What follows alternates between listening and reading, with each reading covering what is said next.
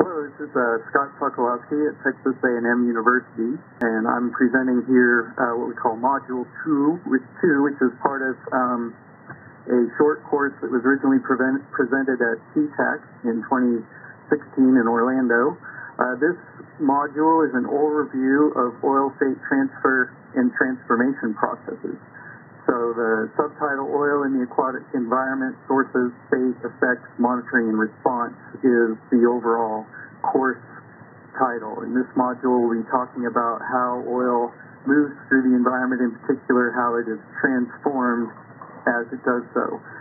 These slides were not created in a vacuum by myself, so at the bottom I'd like to point out the contributors who reviewed the slides, gave me comments, and helped to improve the slides, both Chris Barker, who's at NOAA Response and Restoration, and Court Cooper, who was formerly at Chevron and is now retired. The outline for this presentation, I'm going to start with an introduction to what we mean by oil fate processes, and then I'm going to give some examples of how these were in action during the Deepwater Horizon spill. After that, we're going to go deeper into how we describe these processes for modeling. So we'll start with an introduction to the properties of oil that are involved in calculations of oil fate, discuss the gas-to-oil ratio, and then we'll look at a series of processes, first in the subsurface as we form droplets. In the deep water, perhaps a gas hydrate could form on the bubbles and droplets. We'll have chemical mass transfer, which is dissolution, biological fate, which is biodegradation. Then after the oil gets to the surface, there are other processes that can start to be added to these, such as wind, which is going to cause mixing and turbulence. Evaporation into the atmosphere is also going to change the properties of the oil in a process we call weathering. The sunlight can degrade different compounds of the oil in photodegradation, and then all the action of this evaporation, the wind, and turbulence can form emulsions, which are water and oil stable, or not necessarily always stable, but mixtures. Finally, we'll touch on a few other things that might happen at the sediment-water interface and then try to summarize this presentation. So starting off with fate, what do we mean by oil transport and fate? Here's a schematic diagram of a kind of cartoon picture of a deep water oil release, oil spill. We have oil and gas coming out of the sea floor, rising up through the water column, being deflected downstream by currents. So we can see on the left here that currents are higher in the upper water column than they are in the lower water column. This bends over the plume. We also have density stratification. We have colder, higher saline water, usually in the deep water, which is denser than the warmer, perhaps lower saline water in the overlying ocean, so that we have a density profile. As this plume of oil and gas tries to lift the water that gets entrained into it up higher, this density profile is going to prevent it from lifting that all the way to the surface, and we can form a subsurface intrusion layer. This looks a lot like what you'll see above a chimney plume, say above a power plant or any kind of chemical plant, where you can see these formations of these clouds downstream in the atmosphere. And this is also what happened during Deepwater Horizon in this well-known subsurface plume or intrusion. It has a characteristic height, a trap height, and it's going to be highly diluted by all of the water that's been sucked into this plume on its rise through the water column. The gas bubbles and the large oil droplets may not be able to be pulled down into this layer, so they'll continue to rise. Maybe they form another plume as shown here. If the currents are strong enough and spread them out over a big enough area, then they would not. And they would rise to the surface where they have surface processes, and then the oil in small droplets that goes into this subsurface intrusion is mostly dissolved compounds and then very small droplets that are wafted down by the ocean current. So the kinds of fate processes that are happening here and the things that control them, at the seafloor on the left-hand side, we list the important initial conditions. So the flow rate of oil and gas coming out of the spill, is critical to knowing the volume entering the water column. Then the size that is pouring through and the turbulence generated there is eventually going to give us some bubble and droplet size distribution. And then the density of this oil and gas is going to give rise to the force that pushes it up through the water column. It's usually the gas for sure is lighter than seawater. The oil is somewhat lighter than seawater, and so it's going to push up through the water column. The things that are going to affect the mass transfer or dissolution or the state in the water column is that in very deep water, natural gas hydrates may form. We'll talk about those. There's the crystalline matrix of natural gas and seawater that could interfere with the dissolution of what's inside that cell. The gas and oil themselves are complex mixtures, so it's not so simple as pure methane dissolving into the seawater, but it's methane in a mixture of ethane, propane, and lots of other hydrocarbons. And so that gives rise to a non-ideal gas behavior of the gas and a non-ideal mixture behavior of the oil. Both the gas and the oil will dissolve, but at different amounts. The oil, usually in the reservoir, is at much higher pressure. It has a lot of gas dissolved into it, and so this gas starts to come out of the liquid phase solution in a kind of effervescing or what we call evolution effect. And then, as I mentioned before, with the high turbulence, both in the plume and then later its pre-surface, we may form emulsions. Emulsions are like what you see in your salad dressing. If you take it out of the refrigerator, it's separated into oil and water. When you shake it up, it stays as a mixture for some short time. And depending on the properties of the oil and the amount of turbulence involved, you can form emulsions that are not very stable, like your salad dressing. It will separate out in a few minutes or an hour. Or very stable, like petroleum jelly is an emulsion that is highly stable and can last for years.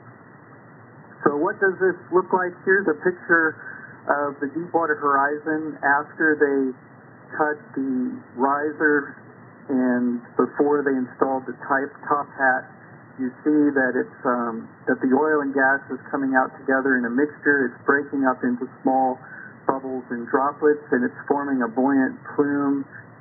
Plume is what we call this turbulent structure that is narrow and rising up through the water column. After that oil eventually makes it to the free surface, the ocean currents and the winds move it around, and it can form a very complex structure in the environment. This is a satellite image of the Deepwater Horizon on a particular day, and you can see a lot of the fine-scale structures of the different thicknesses of oil slicks that are now on the free surface. So we've already looked at the cartoon of the idea of a subsurface plume or intrusion. Here are some data from the Deepwater Horizon.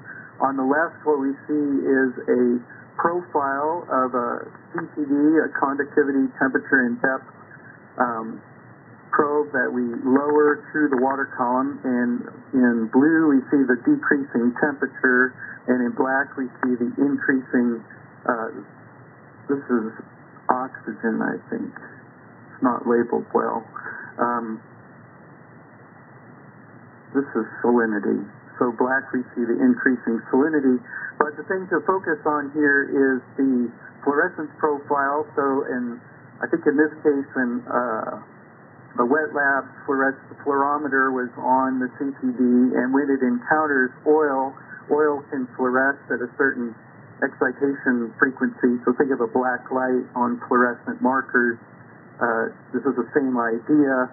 The light from the fluorometer causes oil that's present in the water column to fluoresce. We see a very large peak here at around 1,200 meters depth. The discharge was at 1,500 meters. So the plume rises up through the water column and then forms this subsurface layer that has a lot of petroleum compounds in it. In this fluorometer profile, it also looks like there may be a small intrusion a little higher in the water column, and when we compare this single measurement to a paper published by Terry Hazen's group, by Spear et al., Environmental Pollution, Volume 173, they looked at many CTD profiles collected throughout the spill and then showed the abundance of different types of petroleum compounds in the water column. And we see this big peak at 1,200 meters, which is the main subsurface intrusion, another peak about 900 meters, and then the surface slick, and then some other peaks associated probably with the thermocline or the pycnocline of the density stratification. After the oil made it to the free surface, then it begins to evaporate into the atmosphere. And one other very important measurement taken during the Deepwater Horizon was by Ryerson and his group from, I believe, USGS, and they flew airplanes through the atmospheric plume rising up from these evaporating hydrocarbons, and they measured different compounds. You can see them listed down here on the bottom in the atmosphere. So on the left-hand side, we see the fraction that are in the atmosphere, and these are the open symbols. And so for methane, they measured virtually none. Ethane, also almost none. Propane, the line goes up slightly. As we move to the right, the hydrocarbon chains are getting increasingly longer, and we see that more and more of those compounds are measured in the atmosphere. So these red open symbols are the measurements in the atmosphere.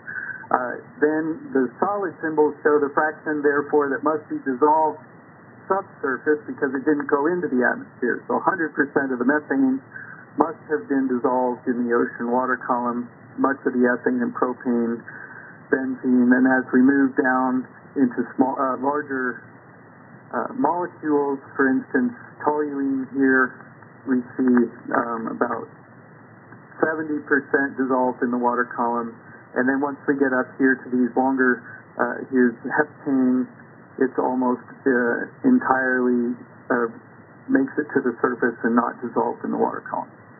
These are compared to the profile of what came out of the wellhead. The lower graph just compares what was measured in the atmosphere to what came out of the wellhead. So certainly a lot of methane came out of the wellhead and none of it was measured in the atmosphere. So we can see that once we get to these longer hydrocarbons, then what came out is what was measured to make it to the free surface. Okay, so how are we going to predict during a future spill, or if we want to hindcast the Deepwater Horizon, say for natural resource damage assessment, how do we predict graphs like this where we want to know ahead of time how much of the released fluids are going to be dissolved in the water column, how much of them are going to be released to the atmosphere, where are they going to insert themselves into the water column? We need a model to describe the oil and its chemistry, and then ways to track it through the water column. So when we think about the oil coming out of the seafloor or down in the reservoir, or eventually in a production situation in a tanker, oil is comprised of a liquid phase and a gas phase, and there will, at any certain temperature and pressure, these will be in could be in an equilibrium, and there we would have a mixture of that oil in gas and the same mixture in a liquid phase. Usually we call the gas gas and the liquid oil, but really all of them contain the same compounds of petroleum molecules. So the gas is going to be predominantly, say, methane, but it will also have very long-chain hydrocarbons dissolved into it, just at very low concentrations, given the vapor pressure at the gas-liquid interface. So the types of properties we might need to know about these two fluids is their density and their viscosity. The density controls how fast they might rise through the water column. The viscosity controls how turbulence can cause them to break into smaller particles or mix with the water. The interfacial surface tension will help control what size oil droplets and gas bubbles can be formed. Lower surface tension will form smaller droplets than a higher surface tension. Once it starts to dissolve, then the thermodynamic diffusivity, the molecular diffusivity of each compound in water is going to be a rate-limiting step for their dissolution. And then their solubility is the driving chemical potential. So the higher the solubility, the more there is a thermodynamic force trying to push it from the petroleum mixture of oil and gas into the dissolved water. But the diffusivity, how fast those molecules will diffuse into the water, is still the rate-limiting step that is going to happen at the oil-water interface. And we'll be looking at models of this here shortly. And then the way we describe these is by some sort of fraction of each compound, either a mass fraction or a mole fraction of each compound, say methane, maybe 30% in the gas phase and 70% in the liquid phase at a high pressure in temperature, and at lower pressures it may be 99% in the gas phase and 1% in the liquid phase. So those are the types of properties we will use to describe these fluids. As they then move through the water column, they're going to change their composition. So the complicated thing is that oil, petroleum fluids contain a very large number of individual compounds, tens of thousands of compounds. And each oil coming out of a different reservoir will have a different fraction of each of these compounds in its mixture. So all oils, in a sense, are unique. Now, some oils have similarities with each other. There are sweet oils that contain very low sulfur. There are sour oils that have more sulfur. There are light oils that contain a lot of lighter hydrocarbons. There are heavier oils that contain fewer of those. But in every reservoir, the actual mixture is different. And the way these compounds interact with each other give rise to different properties. They'll have different density, different surface tension, different viscosity. The way we can predict those is through an equation of state. And these equations of state try to predict their physical properties, such as density, viscosity, surface tension, interfacial tension, and their chemical properties, which is their solubility, their composition at equilibrium. So as the gas and oil move through this aquatic environment, they're going to dissolve, which is going to change their fraction. So if the methane leaves the gas, then it will no longer contain methane. That will then change the gas's density and potentially its interfacial tension. So models we build to predict the fate of oil in the water column have to keep track of how the composition is changing and how that changing composition then affects the properties. So equations of state are very important for this.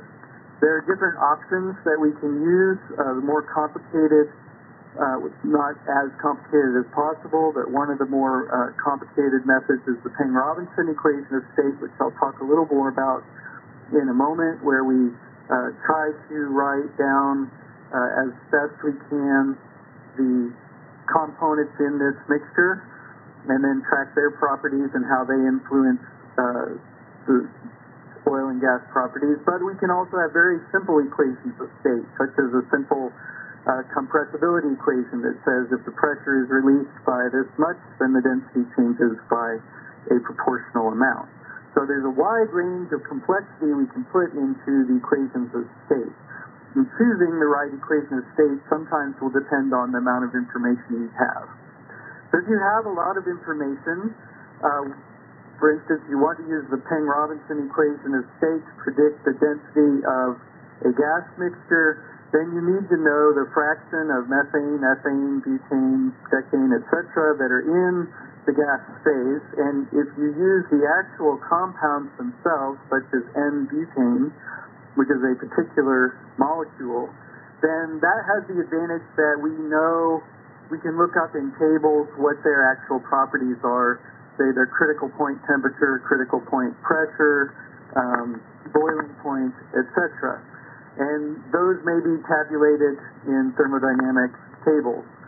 But once we get past first 20 or so molecules, as you go down the number of the length of molecule, then they start to have lots of variants of how these molecules can look, and it becomes almost impossible to have an exhaustive list of every molecule present in the mixture. So instead, what we do is we start to group similar molecules together into so-called pseudo-components, and a pseudo-component is just a component we put in the model that represents many different compounds in the oil. So one example would be a C16 alkane. Alkanes, C16 can have multiple different shapes, and so if we group together, in this case C16 alkanes, we're putting all compounds like that into one group. But you can make bigger pseudo-components that could be C16 to C20 alkanes.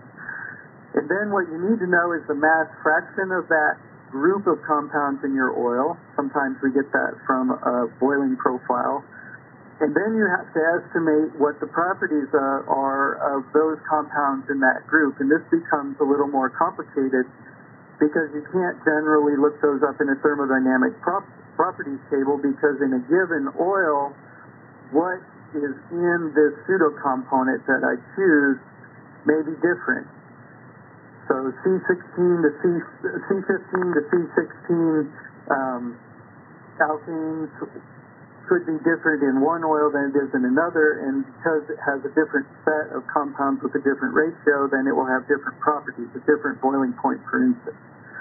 So pseudo-components are nice in that I can use fewer compounds to describe my oil, and I don't need 1,000 or 10,000 compounds, but they're not so nice in that now each oil has slightly different properties.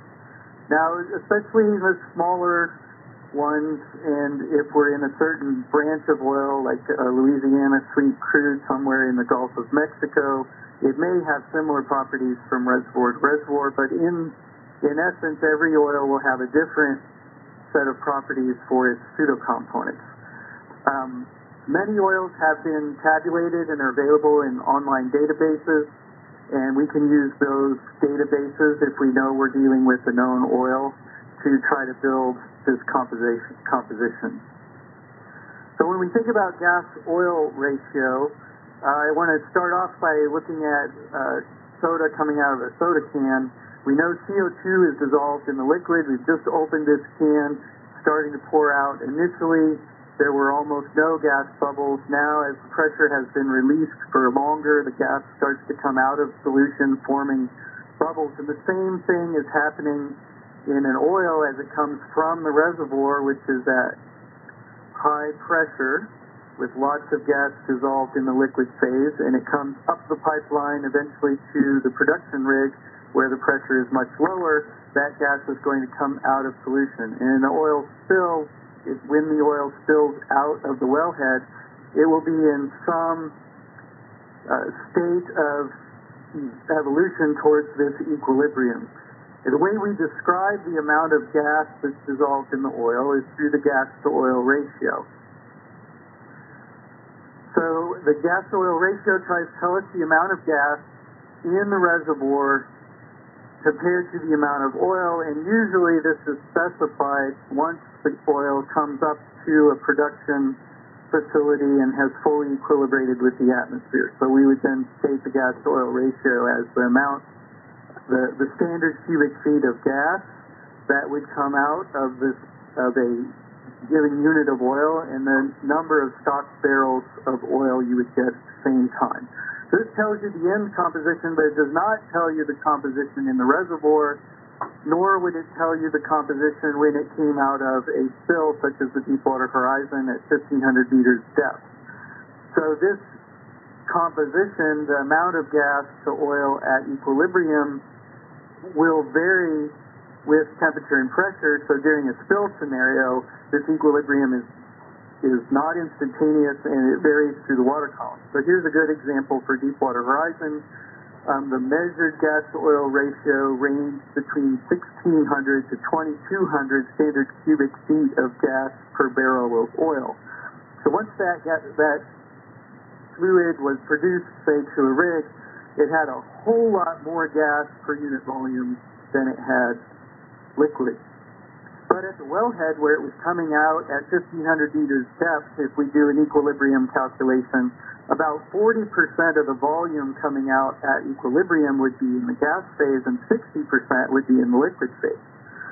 This has two implications. One is that it changes the flow rate. So when we say 50,000 barrels per day of oil was spilled from the Deepwater Horizon, we're talking about stock barrels at atmospheric conditions, but the actual volume flow rate at the seafloor would be different because it has a lot of gas dissolved into it. Actually, the volume flow rate would be more than 50,000 barrels by volume of liquid phase coming out.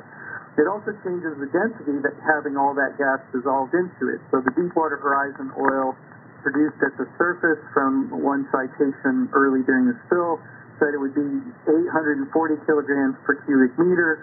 When we do an equilibrium calculation and find out that 60% of the volume is in the liquid phase, that liquid phase has a density of 650 kilograms per cubic meter because there is a lot of gas dissolved in there, making it lighter.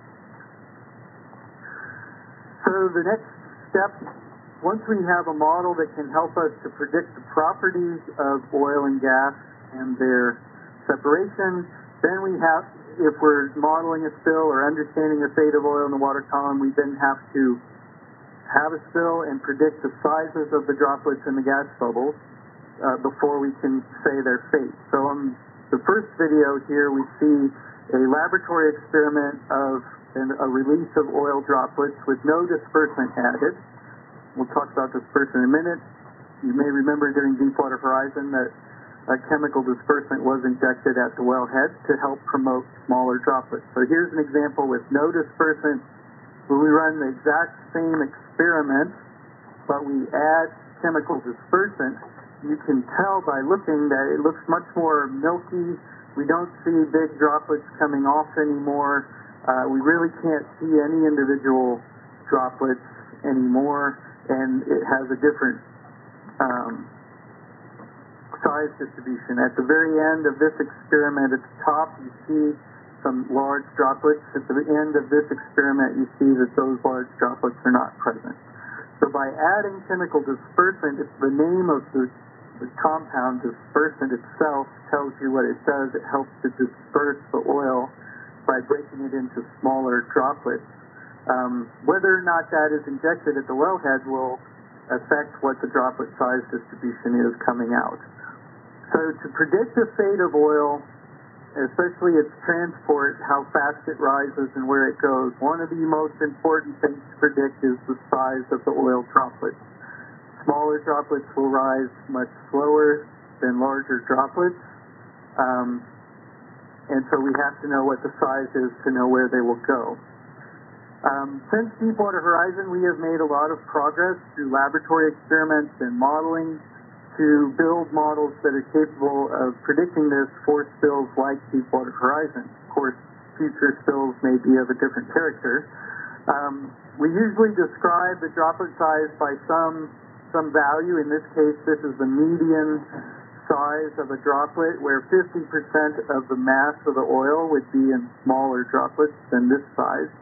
And we know that it's going to depend on several things. It's going to depend on the size of the hole that the oil is flowing out of, depends on the velocity that the oil is being emitted, the density of that oil, because that gives rise to its buoyancy, the density of the receiving water, because as that water is entrained in, it changes the amount of momentum, and it also starts to create the turbulence that breaks these apart.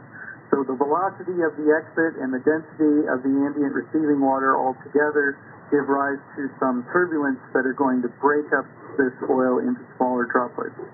Then the viscosity of the oil is going to try to resist the breakup into small sizes, and the interfacial tension is also going to resist the breakup. When we add a dispersant, we are trying to change the interfacial tension so it doesn't have much effect on viscosity.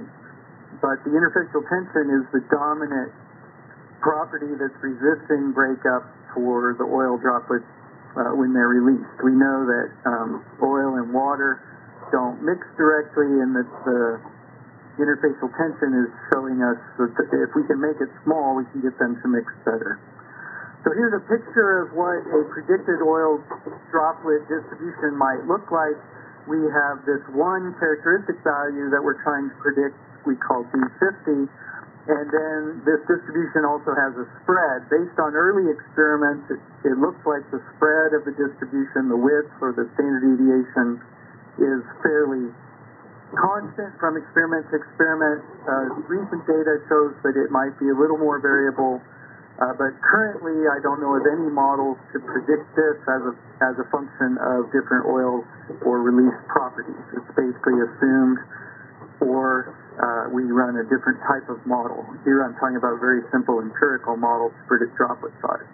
We can predict the standard deviation using population dynamics models, which try to model the breakup process on a droplet-by-droplet basis. Here I'm just talking about simple empirical equations to predict these sizes. So here we can see the effect of flow rate. If I increase the flow rate, so I have a higher exit velocity, I'll get smaller droplets. So the dark ones have a higher exit velocity, smaller droplets than the larger ones. Droplet size is on the x-axis. If I change the, volume. Oh yeah, this one again, I'm reducing the volume flow rate, and so I have larger droplets at the lower flow rate, and it's fairly similar. If I make the nozzle smaller, then it will have a higher velocity coming out of the nozzle, so the same flow rate can generate smaller droplets. So these graphs all indicate the fact that the exit velocity is an important parameter controlling the droplet size. This shows the effectiveness of dispersant injection. If we also inject dispersant right where the oil is coming out of a nozzle, then these three sets of data have exactly the same exit condition, same flow rate, and same nozzle diameter, but have different amounts of dispersant. So in black, there is no dispersant. Median size is somewhere around 200 microns. When we add a little dispersant, 1 to 50 volume ratio of dispersant to oil, we can reduce that droplet size by about a factor of 2 to somewhere around 100. And when we add 1 to 25 dispersant, we can drop it almost a factor of 10 from 200 down, say, 50. And then notice this is a log scale here on the x-axis. So by adding dispersant, we change the interfacial tension, we're able to reduce the droplet size. So as I said before, smaller droplets take longer to rise to the surface. So here, this is an example of what could happen to, say, a Deepwater Horizon oil droplet. If I take a 29-degree API, that's a way of stating the density, droplet, and release it at 1,500 meters depth, and the diameter of the droplet is 1 centimeter, it will rise to the water surface in a matter of about 3 hours. So this is a log scale on hours on the y-axis. If I make that same droplet 10 times smaller, so now it's 1 millimeter in diameter, instead of 3 hours, it takes close to 20 hours to rise to the free surface, and then droplets that are another order of magnitude, so 0.1 millimeters, take over 1,000 hours to rise to the free surface. During that rising time, it has more time to dissolve into the water column, and also the lateral currents in the ocean can push it further downstream. Okay, so now let's look at the phase processes that can happen for these individual gas bubbles and oil droplets after they're formed at the release and start moving through the water column. So the first thing we're going to discuss is what I mentioned earlier, this idea of hydrates. Hydrates are a crystalline matrix of certain gases and water. So methane, ethane, and propane all form hydrates with water at different temperature and pressure. Here is a chunk of methane hydrate after it's been recovered from the seafloor and brought up to the surface on a ship and then lit on fire. You can see it burning there. Here is a picture of a methane hydrate crystal coating a methane gas bubble in a laboratory experiment at high temperature and low pressure. This crystal is just a thin, ice-like case around the gas bubble. So we might assume that this crystal structure could change the rate at which methane gas would dissolve into the water column. So now we need to start talking about how do things dissolve out of either an oil droplet or a gas bubble. So this is kind of a complicated looking figure, but I'll break it down to you. Let's consider this to be an oil droplet. It's going to rise up through the water column based on its being a lot less dense than the surrounding water. As it rises, it's going to be dissolving the lighter compounds into the surrounding seawater, and there's going to be a buffer layer here where we have basically the solubility limit at the oil-water interface. So right here, it's next to the oil, the concentration is going to be the solubility of that compound in water. But then not very far away in the seawater will be some lower concentration usually. And this buffer layer we call it the concentration boundary layer, and the thickness of that layer is going to tell me how fast oil might dissolve out. The thicker this layer is, then the lower the potential. It's basically surrounding this by water that's already saturated. If I make this layer very thin, like up at the top, then it might dissolve quicker because I don't have very much saturated water nearby. So how do I predict how fast things are going to dissolve out or even dissolve in?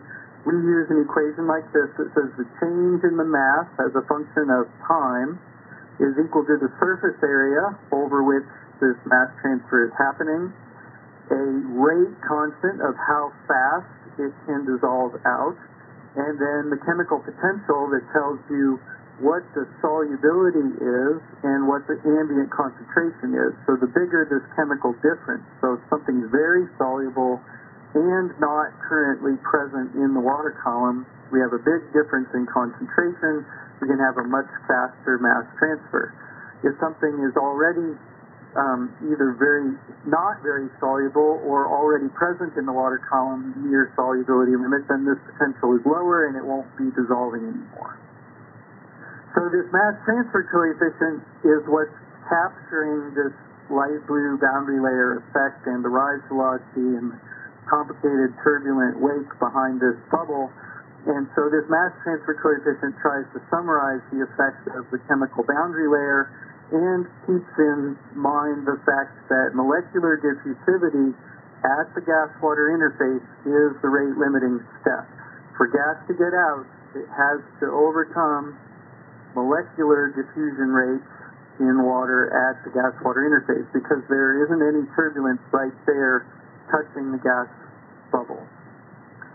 Okay, once the bubble or droplet has been rising through the water column for a long time, it may start to be colonized by bacteria. Here I'm showing an example of an oil droplet that has been coated by a biofilm. And there are basically two models available in the literature to try to predict how this might be behaving. In the one model, it says that the bacteria are going to reduce the hydrocarbon mass just by first-order decay.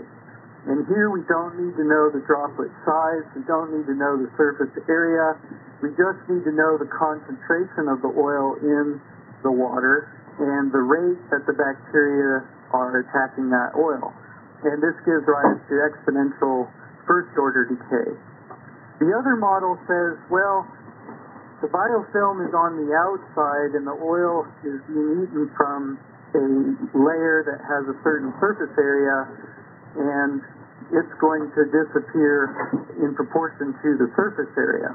So these would be droplet size dependent models, and this other one would be independent of the droplet size. There's not a lot of data yet for liquid oil droplets that help us to choose the correct form of these models. So for now, we're basically looking at both of them as hypotheses of how this process may be occurring. In the first model, I think it's fairly safe to say that the oil has to dissolve into the water phase before it can be biodegraded, because if it's actually degrading the liquid oil itself, then the surface layer and the collection of this biofilm has to occur. And probably in reality, there's some combination of both. There are going to be dissolved hydrocarbons in the subsurface layer, and the bacteria suspended throughout that water are going to be decaying it, following this rate law. At the same time, any oil droplets present in that layer are going to be colonized by oil and may be degraded by this law. So then, looking as this oil rises through the water column, the gas that's dissolved in the oil may start to come out of solution, just like we saw the gas bubbles coming out of the soda can. And we don't have very good information of how this might occur. It may be that some large gas bubble forms, or it may be that lots of little tiny gas bubbles form, and then these could quickly dissolve away. We don't really know.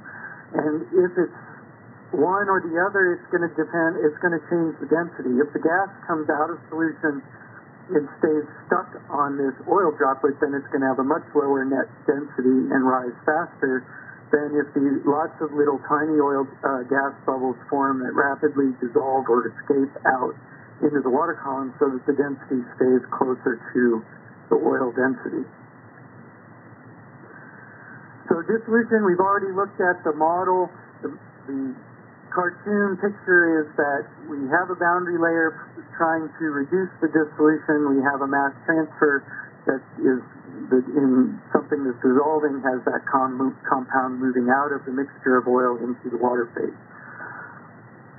So we've kind of talked about the different processes. What we're doing here is we're looking at, I think I've already discussed this slide, just saying that which one of these processes occur depends on what is being degraded. Most likely, it's dissolved hydrocarbon that's being degraded from the water, and liquid hydrocarbon being degraded from the surface of the droplet.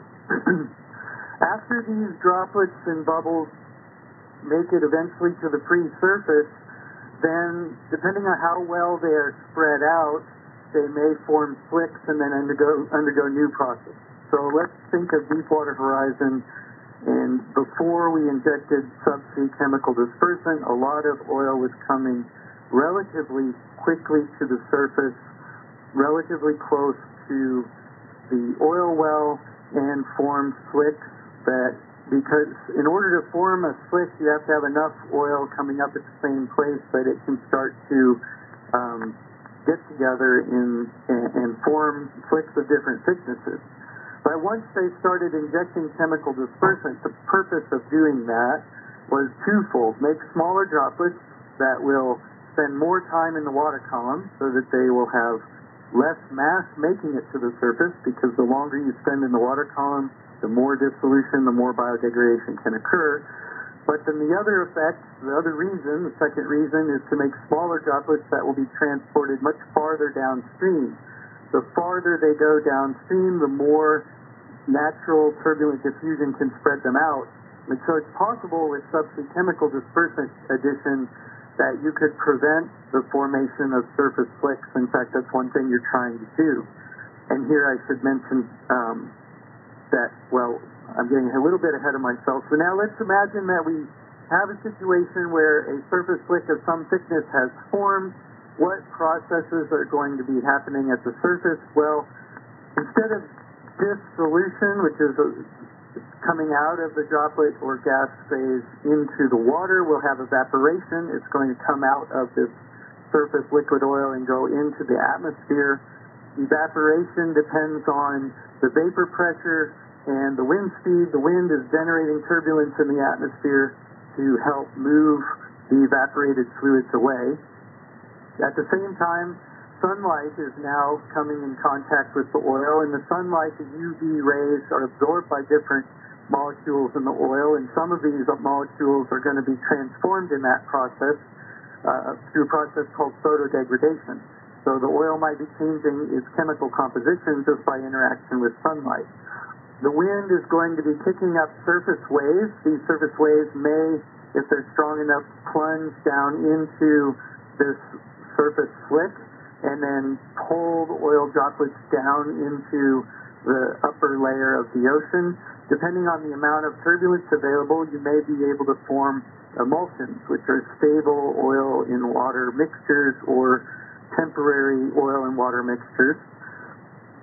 And then the oil droplets that are suspended in the water column here near the surface are going to be undergoing dissolution, although maybe a lot of the dissolution has already occurred, and biodegradation. So when we use chemical dispersant subsea, we're trying to spread the oil out so much that it maybe doesn't even reach this sort of state, or if it does, it's already dispersed. If the subsea dispersant addition doesn't cause that to happen or is not being done, and we do have surface leaks, then we have the option of spraying dispersant on the free surface from an airplane, which is the more traditional way that dispersants have been used historically before Deepwater Horizon. And when you do that, you are changing the interfacial tension of the oil, trying to get it to break up out of the slick, and so that the available mixing energy of the wind and the waves can push it down below the free surface. By doing that, we are trying to remove the potential for human contact with the oil. People are most likely going to contact the oil at the coastlines and the surface, less likely are going to contact the oil in the subsurface. So dispersants are designed to try to move the oil away from human exposure and put it into the subsurface. And also these slicks are more easily transported to the coast, and so by suspending the oil subsurface, we try to reduce shoreline impact of the oil. The evaporation, though, is going to be removing a lot of the light hydrocarbons. So there's a window over time that dispersant addition would work. There's also a window of time where the oil can be collected by mechanical collection by surface skimmers, because this evaporation is rapidly taking out all the light parts of the oil, making the oil much heavier and stickier and more difficult to deal with. So this process of evaporation changing the viscosity and chemical properties of the oil is called weathering. We usually call it weathering because it's happening in response to the wind. And as the oil weathers, it becomes more and more prone to emulsification. So once the oil makes it to the surface, you have a short time to try to collect it or disperse it. After that, it will start to have enough evaporation that emulsification and weathering will take place. You'll get more thicker oils that are much more difficult to deal with. But those are the processes happening at the free surface. And this is kind of a picture of what I've been trying to describe as far as the subsurface. So I'll let you pause here and look at this if you want to see more details. Here's just an example of what I was trying to say with photodegradation, that not all compounds in the oil are affected by photodegradation. This gives an example of the molecular, so the amount of UV radiation that's going to be absorbed by, in red, a total oil, Hoops oil, and in blue, one particular compound of the oil, anthracene. And so we see that anthracene may be much more affected by UV radiation than the oil itself. And the anthracene is going to be converted into other compounds, and that is called transformation. And the rate at which that happens is going to depend on the amount of solar radiation reaching the oil, that can have typical half-lives of 0.6 to 2 days, which is similar to the biodegradation half-lives of light hydrocarbons. So photodegradation can be a very important process for transforming the oil, removing certain compounds like anthracene, but there is not a lot that is known about what these rate constants are and what particular parts of the oil are going to be degraded into what other compounds. The last thing to discuss is what happens at the sediment-water interface. We saw during Deepwater Horizon we might form a subsurface intrusion. It formed at about 1,200 meters during Deepwater Horizon. It contains mostly dissolved hydrocarbons, but especially with subsurface dispersant addition, it may contain some very small oil droplets, especially in a future spill scenario where we may be engineering the dispersant addition to create more small droplets. These droplets and dissolved oil then are transported by the natural ocean current through the deep ocean, and if they then reach a continental rise or slope, then there's going to be interaction. So here we're seeing a subsurface intrusion directly impinging on the slope. The blue is supposed to indicate the dissolved hydrocarbons, and the black dots are very small oil droplets that don't have a high enough rise velocity to have gone much higher than this layer by the time it reaches the sediment. And so this can then just flow directly into the sediment if that's the flow field that's occurring at this location. It can transport then dissolved hydrocarbons into the sediments, and it can transport small oil droplets that will probably be filtered and accumulated by the topsoil of the sediments. At the same time, some of the oil that went to the free surface may have undergone different processes such as weathering or interaction with marine snow and phytoplankton blooms at the free surface. Under whatever process it may have been, formed a aggregate that has a higher density than water and started to settle. So maybe an oil droplet sticking to a marine snow particle.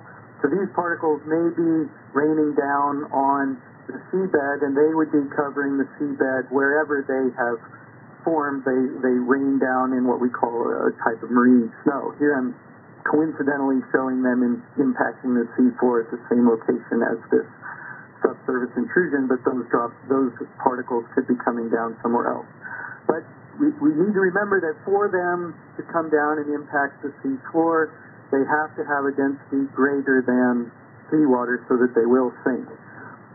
Light oils like Deepwater Horizon, it's nearly impossible to weather that oil itself to the point that that the oil itself would become more dense than seawater.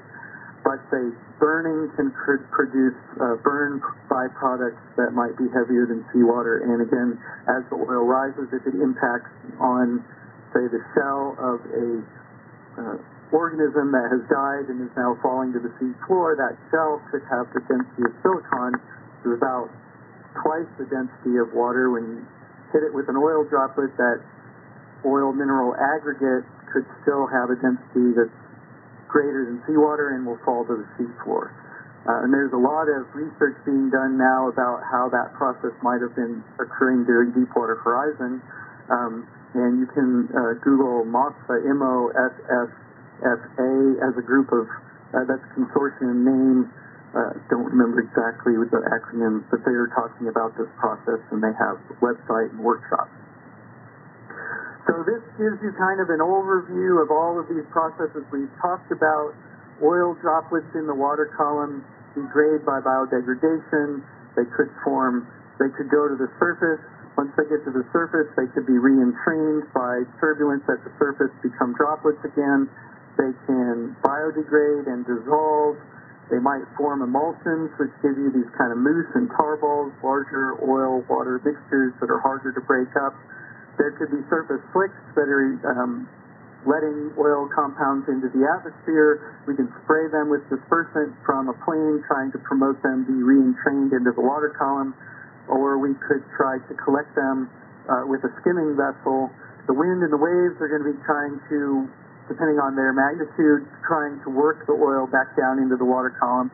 And then the oil that does get dissolved into the water column is going to undergo a whole cycling process where the toxicity could be involved, and there are other modules that discuss how these compounds then become toxic.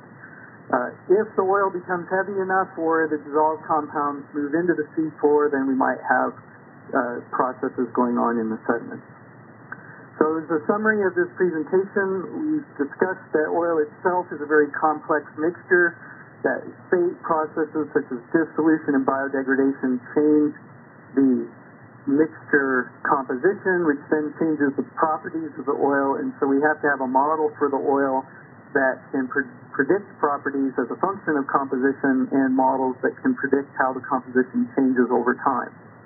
At the leak source, the oil is going to break up into droplets and bubbles, and these sizes are going to depend on the amount of energy and the property of the oil in terms of viscosity and interfacial tension. Deepwater Horizon came out of a broken riser, a future blowout could be bubbling up through the seafloor if the failure happens below the seafloor, or say with a tanker crashes into a rock and starts spilling oil from its contents, then you would have a much different size distribution than we had here in Deepwater Horizon. But again, it would be the energy of the discharge trying to break it up and the properties of the oil trying to hold it together that are going to evolve into a certain size distribution.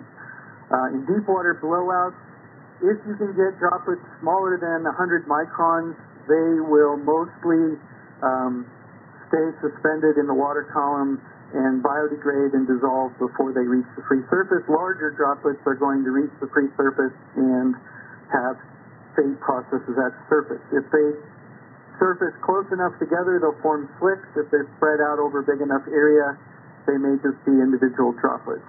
And we apply dispersants both at the source and from airplanes to try to break the droplets up into smaller droplets by reducing their interfacial tension, which helps them to stay suspended in the water column, either by turbulence at the free surface or turbulence at the discharge. Whatever droplets we get are going to lose mass by dissolving into the water and by being decomposed by the bacterial community in the water column. So the key processes happening in the water column as these droplets rise is that any dissolved gas might be coming out either as a gas bubble or through dissolution. The gas and lighter hydrocarbons are going to be dissolving. The longer chain hydrocarbons are going to be pretty recalcitrant to dissolution because they don't dissolve very much. But the density of that oil is going to change as the light things come out. And then the oil surface may be colonized by bacteria that will start to degrade the longer hydrocarbons and the short ones as well. And the bacteria work heavily on all of the dissolved hydrocarbons in the water column. Key surface processes are that we may form slicks. They will have different thicknesses. They will spread based on different wind and wave characteristics and the properties of the oil. If we have enough energy at the free surface, we can entrain the oil into small droplets that will stay suspended near the upper ocean. If we don't have enough energy, then they'll form slicks that are evaporating into the atmosphere. This evaporation is going to change the properties of the oil and eventually promote emulsification and formation of thicker oil mats if it doesn't get broken up and degraded before that occurs. Photodegradation through sunlight is also a new process that is not really happening in the deep water column, but does start to degrade the oil in the surface ocean. Key processes in the sediments are going to be biodegradation of the dissolved hydrocarbons, biodegradation of any liquid oil droplets, and the occurrence of liquid oil droplets either through sedimentation of heavy oil mineral aggregates or the transport of very small liquid droplets with the subsurface intrusions.